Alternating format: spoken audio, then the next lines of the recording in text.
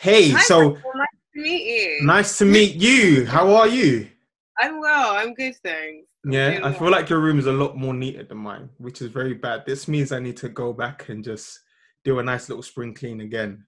Don't be fooled. uh, You don't want to see the floor. No, I actually did like a massive clean when like the lockdown started. Same. I actually ordered some new furniture, but I ordered it from a dodgy site. Oh. Oh, they took my money, but I got it back because I prayed. Yes, there you go. No, I'm trying to jazz it up a bit, but yeah, I used the first couple of weeks of lockdown to sort my life out in terms of that. Yeah, I think that's also good as well because I did the exact same thing. I feel Yeah. like it's just great to. MK, can you hear us? Hopefully she can still hear us. I'm just gonna. Yes, I can. I'm just Yeah. on mute. All right, I'm just gonna put you in a rating room so it like shows the lock grid of just me and Weruche for like because Totally. it's recording. Yeah. Okay, there we go. You butchered my name there.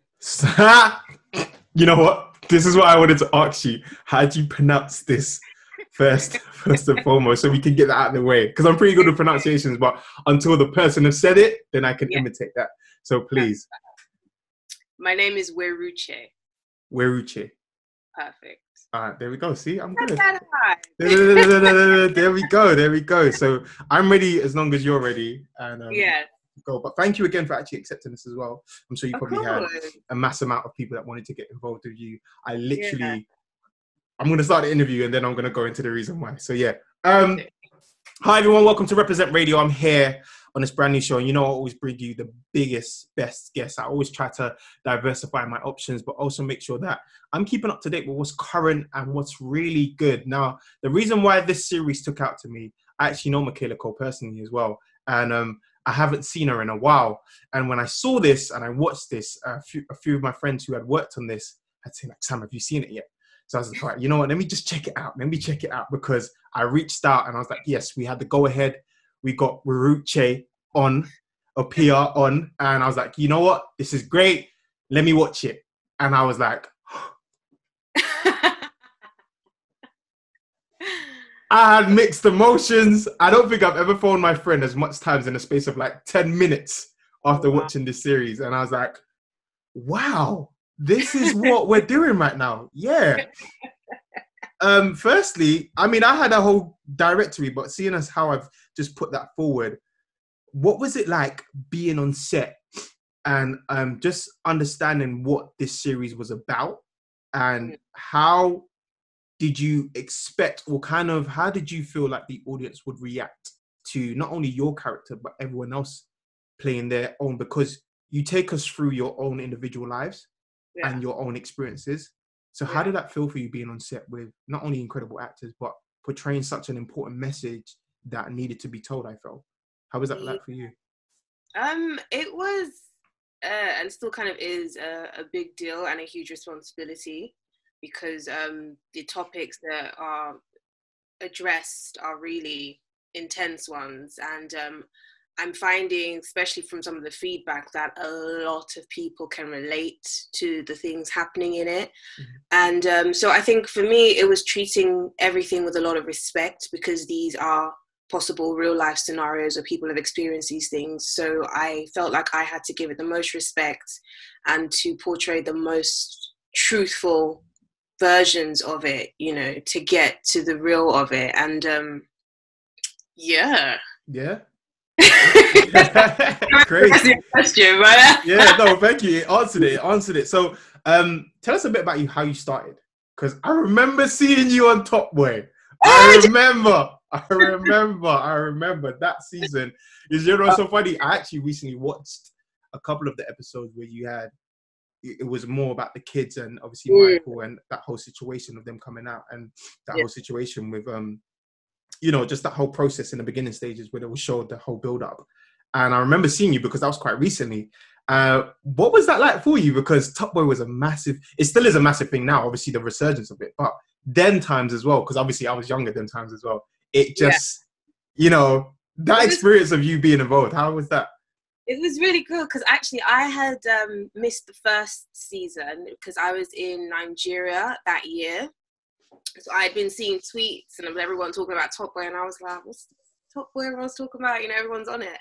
And then when I moved back to London after the year I was in Nigeria, I watched it and I was like, oh my goodness, this is sick.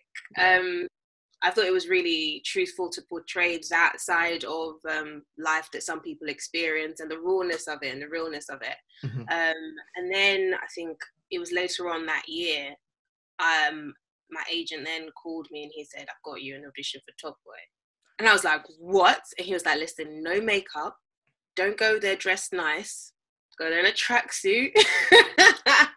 Like, they didn't want to see you because they thought you were too put together. They thought you were too cute for it. And I was like, no, I can do it. And I went in there in character, which was a terrifying thing, because I walked in with attitude and everything. And the casting director was like, I was like, yeah, what? Yeah, do the thing. And then I was leaving. I was like, thank you so much. And then when I got the call that I got it, I was like over the moon, because, you know, we all know how big Topboy is, and I think it's a part of history and UK history, urban history in the UK, and I love to be a part of it, and I was in it, and it was definitely interesting, playing a character who was a drug dealer. In the streets. I mean, we had a lot of rehearsals. I remember there was this rehearsal session we had one day where I can't remember the name of the guy, but he taught us how to put the drugs. Oh yeah. I saw that part. Yeah, I remember that part. And then he made us go on the street and try and sell each other codedly, which I was terrified, because I was like, if a real police officer comes over, I'm not telling him this is sugar wrapped in a little plastic bag. Yeah. But they tried to get us to be, you know, as authentic and realistic as possible. But so it was definitely interesting, and I'm really happy to have been in something so historic. So historic, so monumental in a lot of young people's lives. Now you've also starred in Bad Education, Sliced, Inside Number 9. I've done my research, of course, as you know. Inside Number 9. All these three are vastly different roles. Mm-hmm. And I wanted to ask you, which role to date has taught you the most about yourself?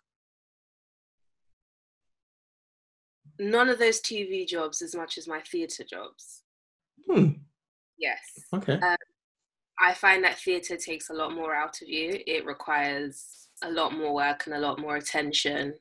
And some of the stories that I've done in theatre have been quite intense, and you're doing this over a period of time, and you're doing the same thing, so you rehearse for about 6 to 8 weeks, which, unlike TV, is kind of like maybe a week of rehearsal and then you just go and you leave it there.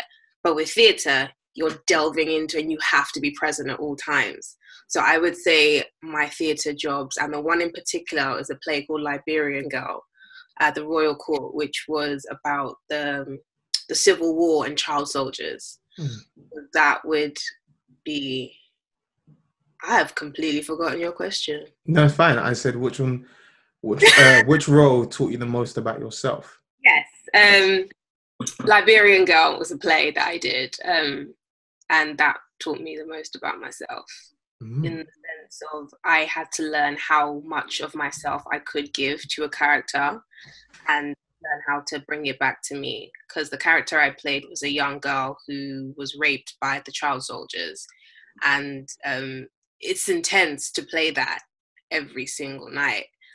So I had to learn how to be there and be truthful, and also be able to switch off.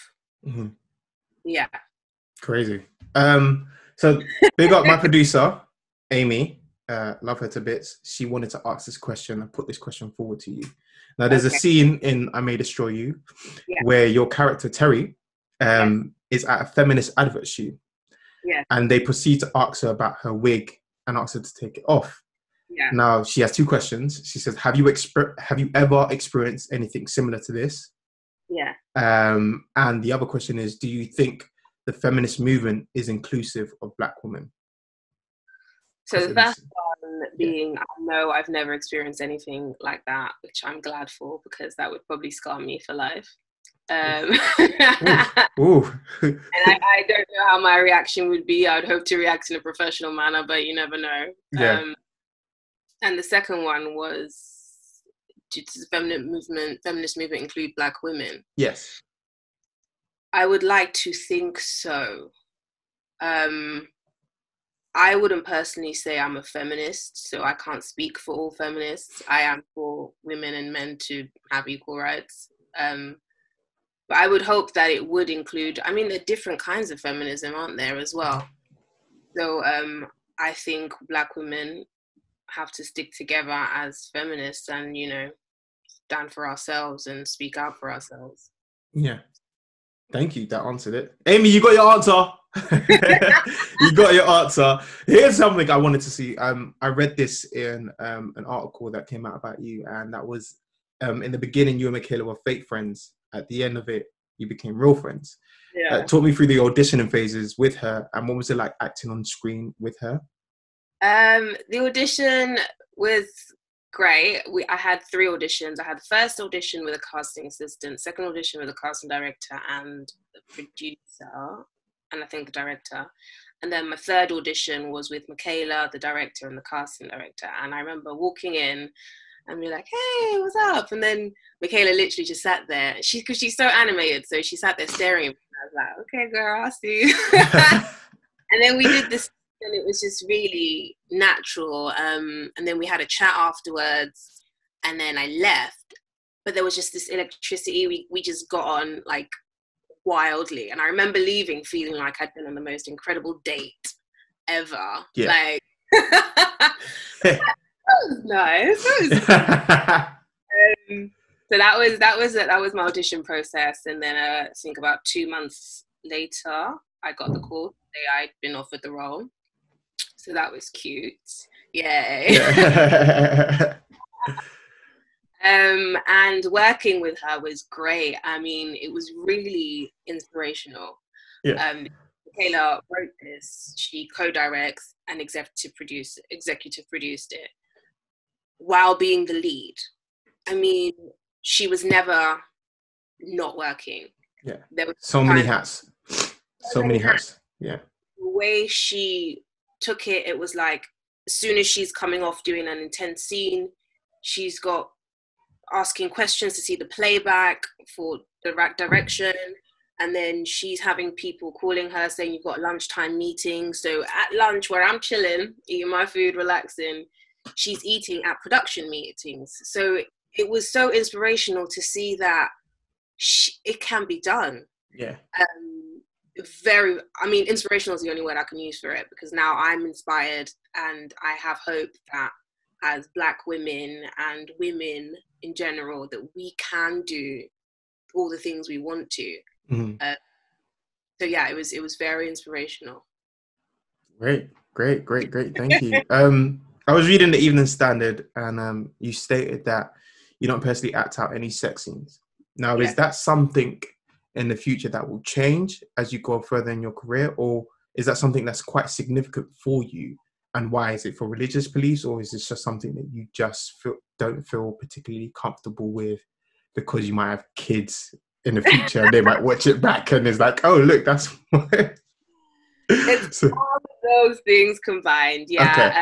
It was something I decided at the beginning of my career, and it's not going to change. Mm-hmm. Christian, and based on my beliefs and my faith, I would like to keep that side of my life private for myself and my and my family. You know, and I think it's great that, you know, me standing on my beliefs is not penalized. Mm-hmm. I've been penalized, and I haven't lost out on work, which is a testament, I think, to standing on my beliefs and standing for what I stand for, as well as production and the time moving on, with people realizing that there are alternatives, and it doesn't stop you from moving forward in your career.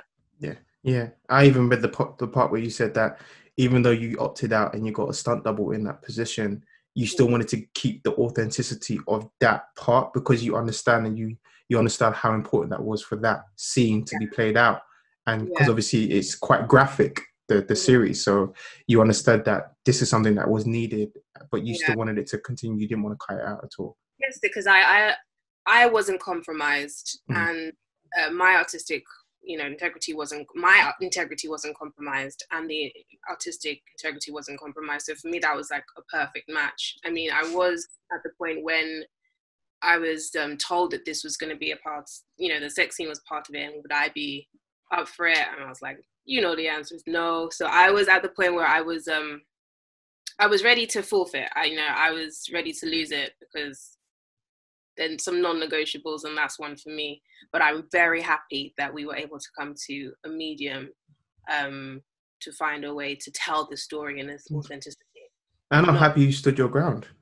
You stood your ground, you stood your beliefs, and I feel like that's something that is not really highlighted as much in this industry, because it's hard to, I will say that. 100%.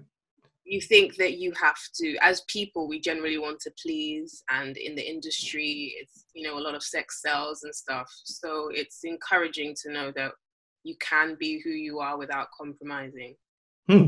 Inspiration. I love it.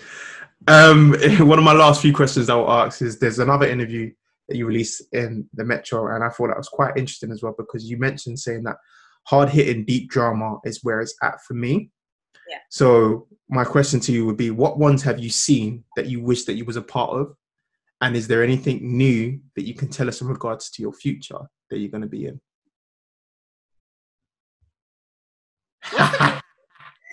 You asked me like 3 questions in one. All right, one. The first one is, what one have you seen that you wish that you was a part of?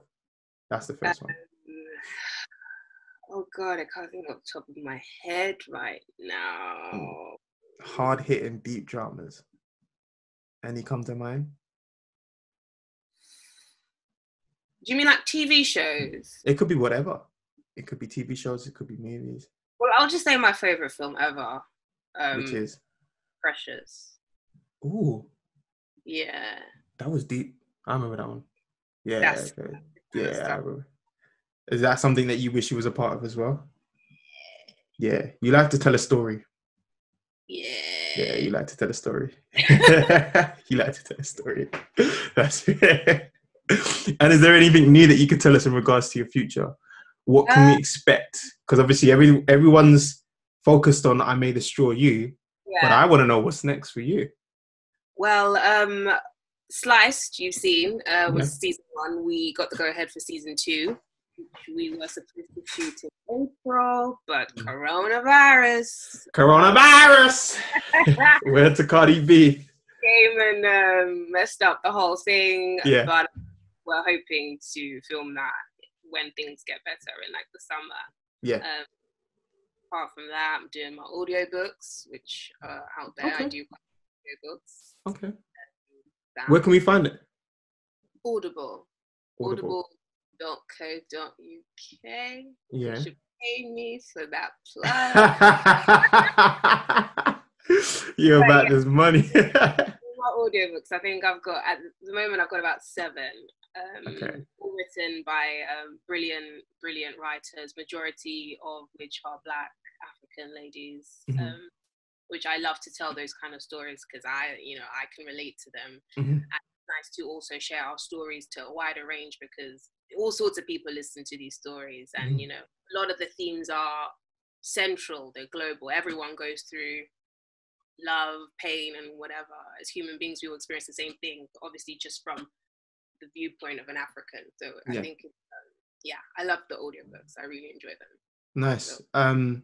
This is something I feel like I kind of have to mention now because of the time that we're in with the Black Lives Matter, with the protesting, with everything that's going on in the UK and around the world, and the death of so many people. What are your thoughts in just terms of, have you ever experienced racism at all in the field that we're in? Like, we're such in a creative field, and I feel like it's quite evident that it is in there. But have you ever experienced any personally? Nothing detrimental. There have been the multiple microaggressions. Yeah. She smiles. There's a story there. Your face says it all. I'm not going to give it the energy because... Fair enough. but I do appreciate what's happening now, and I think much needed. To think that we're having a second civil rights movement is wild, but it has to happen, and I am hopeful and expectant that after all this has died down, that things are not going to be the same anymore. You know, nobody can hide under ignorance of how they treat another human being. Everybody should be treated with respect, and that's what's going to happen, or people going to lose their jobs. Yeah, and we've seen it happening day by day, and I must say, I'm glad it's being all put out to the forefront now. Do you know what I mean? Yeah, it's just that people need to be held accountable, that they can't, they can't just feel like they can get away with just treating another human being, regardless of the, exactly. What advice, my last question, what advice would you give an up-and-coming actress who's seen you in Topboy, who's seen you in Sliced, who's seen you in Inside Nine, and be like, oh my gosh, I want to be exactly like her? What advice would you give a young female who's getting into the game right now and just wants to, tackle it head on? I would say, don't give up. It's most likely going to be hard as hell. You're going to want to give up. If you know it's what you're supposed to do, if you know it's your calling, you have to keep going. And one day, it's going to pop off. Amen to that. Amen to that. We've had the lovely Weruche Opia on the show. Did I say it right there? Yes, you do. Well done. Okay, good. Just making sure. I always like to double check and make sure. We've had her on here on Represent Radio. Thank you so much for watching. She's in a brand new I May Destroy You, featuring a lot of amazing actors in there. And check it out. If you haven't seen it already, make sure you go check it out. But since this is a radio show, I wanted to know, what is your playlist? What do you like listening to? And what song would you like us to play you on Represent? Hey, this is too much. What are you listening to right now? What gets you in the mood? I've been listening to mixes by Mercedes Benson. That's actually what I'm listening to, because she's been doing some mixes for this Instagram workout that I do every day. Yeah, Ciara London. Yeah, Ciara London. Yeah. Honestly, I'm seeing results. So, Amen. All I've been listening to Mercedes mixes. Listen to a lot of Bashment. Okay. And I said, Father, cleanse me.